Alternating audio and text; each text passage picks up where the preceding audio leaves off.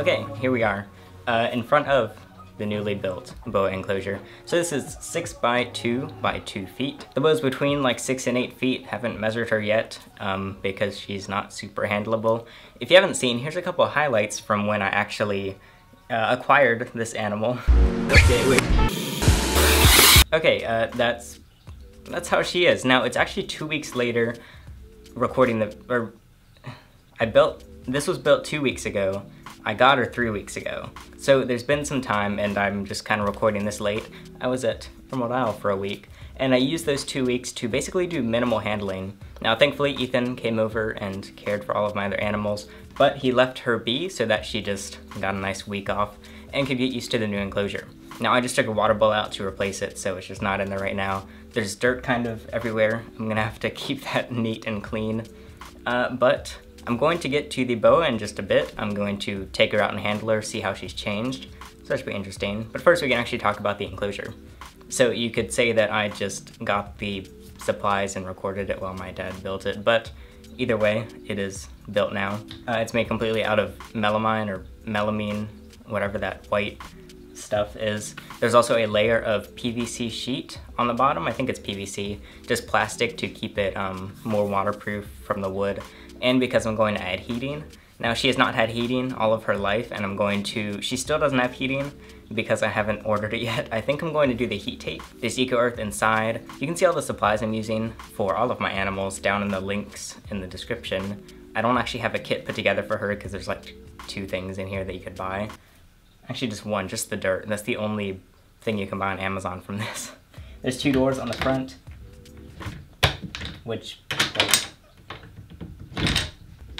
I really don't need to open it. That's self-explanatory. This is just, what's it called? Acrylic on the front on each side so you can see in. And it's very dark in there right now. I have studio lights on just to record the video, but I'm thinking of getting some LED strips and adding them to the top because she doesn't need heating from above if I add a heat mat or heat tape. So, I don't know, I could just do some LED RGB lighting, because why not? And just add some cool strips in there that can't harm her and that just look cool. So that we can actually tell day from night, because it low-key triggers me when people do not put a day and night cycle on 100% of reptiles. There's probably some reptile that really does not need a day and night cycle, but none that I can think of. So anyway, there we go. It took 2 days to complete, 1 day of buying stuff. So about a 3-day project. Oh, there goes my light battery, wow. That might go out again, but who cares, whatever.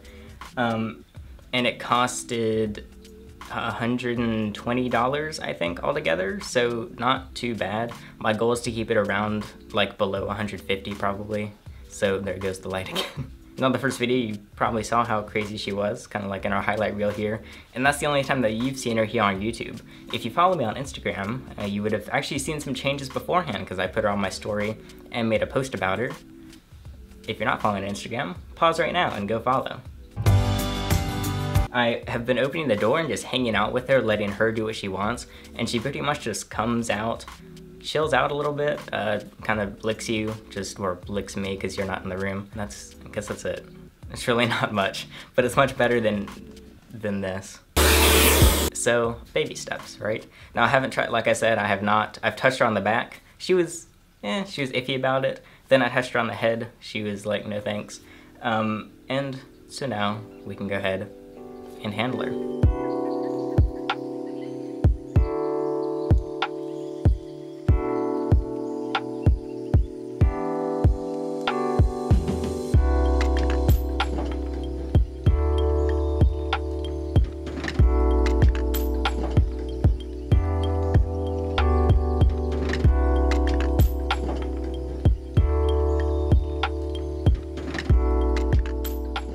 Well, let's keep her face a bit away. Is this even the same snake? I'm not entirely sure. There were quite a few people that were confident that she would never be okay with handling. This is my first time handling her in 2 weeks, and look. So the biggest tip I got was to make sure I don't use my neck as an anchor point because they are pretty strong, so I'm trying to keep her, if I can lift her up, her actual body's around my waist, and then she's just right around the back here. Don't fall! I'm just gonna be awkwardly in like the most weird positions, but I probably should not be this comfortable with her being near my face, but I don't know. She's been very calm for like 15 minutes, maybe 10 minutes. It feels really cool too. Again, I'm very new at this. Don't just copy what I'm doing in this scenario with a snake this size. I am experimenting and learning the ropes myself, so I'm not responsible if something goes wrong. But very rarely do they, especially with this type of snake, just like a boa constrictor. Might be a little different if you have like an angry rock python, but I'm not in that world right now. It just makes me more depressed because, I mean, overall it's definitely a good thing, but in a way it makes me sad because she was in the other enclosure for so long and she could have been exploring and enjoying. She could have been a class pet that like people handled on a daily basis and hung out with and like became part of the class, but that didn't happen. Now, I'm sure it's a good thing that I waited a few weeks, so that was probably the biggest piece of advice that a lot of people gave, was to make sure she really got time to adjust to the enclosure, because I'm sure that had quite a big effect on just how well she does. So I took her out so that I could immediately hop on the scale, and if she started panicking, there would be time to place her down on the ground to work with her there, or just get a better hold. And she hissed for like half a second to a second when I just put my arms under her body to get her out of the enclosure. And after that, I tried to do everything swiftly and hopefully confidently. I don't know, did it look confident? To just get her up into my arms. And then from there, she's just been like this the entire time. I walked up and down the stairs with her. It's a workout. So, yoink! Here's a full body shot. As you can see, I've got my little fanny pack going. And the problem is she keeps going behind my back. She's going near the enclosure, so she slides off. It's a really nice face massage, actually. There we go. What else is there to talk about? So if you look at this experience right here one way, it's assuming that it's not a fluke and she doesn't just turn on me again, then that's great because she's gonna be way easier to make content on and stuff, but in a way it kind of messed up my plan of having like a full series of taming her down because it's like one episode into the series and we're already done start to finish. So that concludes that series that never started. But of course, this is my preference. Who knows, would I trust her around other people or like other kids? Definitely not right now. Now here's the question, when she starts tootling away, how well can I keep her wrinkled? Oh jeez. Was that her stomach? This is so not attractive. So now she's starting to hiss.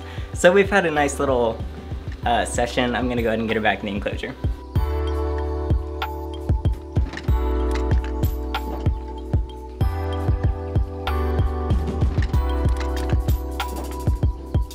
Okay, well, I had a snake hook on hand, but it was not necessary in this case. So there we go. That went pretty well, right? I am literally out of breath from pulling her around the room. You couldn't see most of it because she actually pushed the camera out of the way, so I was just behind the camera pulling her over because I have so many tripods and stuff in here that she was just having a grand old time coiling around it all. But she's in, we're good.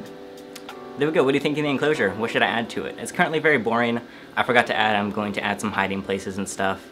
So people already probably commented that because they didn't watch the video all the way, but that's okay. And it looks like that'll be it. More stuff on the boa soon if you're interested, so make sure to let me know if that's something you want to see. Again, follow on Instagram if you want to see more pictures and stuff. I'm about to hit 10,000 followers there, so that'll be cool. And thank you so much for 60,000 subscribers. I hit that while I was at the beach. That's a lot of people. And if you want to see a bit of an interesting video before she calmed down, the day that we got her, we took advantage of that to make kind of a dumb video that I was not too much associated with, but I watched from afar by Ethan or Amazing Animal Adventure, so you can watch that. Okay, that's it. Thanks for watching.